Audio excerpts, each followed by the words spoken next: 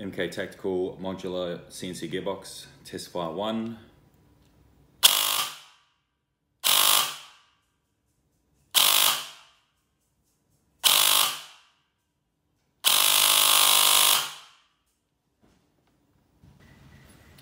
So as I kind of predicted, the piston shit itself, which is a bit unfortunate, but that's just how it goes when you start pushing the limits of what these things can handle.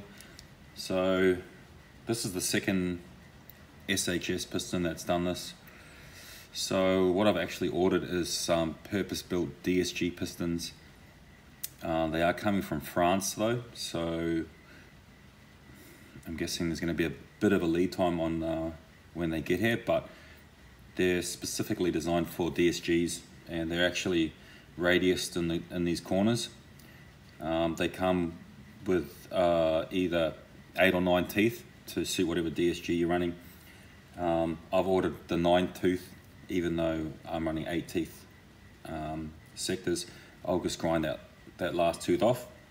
So they should be here hopefully in a couple of weeks. So that's what I'll be using. Fortunately, there was no damage to the gearbox at all, so the gearbox is still in great shape. No damage there. The piston head, so I'm waiting on some nylon piston heads.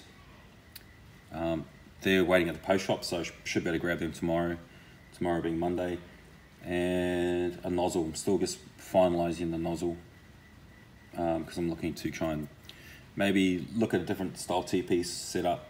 I'm not 100% sure what direction I'm going yet, but I'll get this back up and running tomorrow, and then post a better video of how it's running.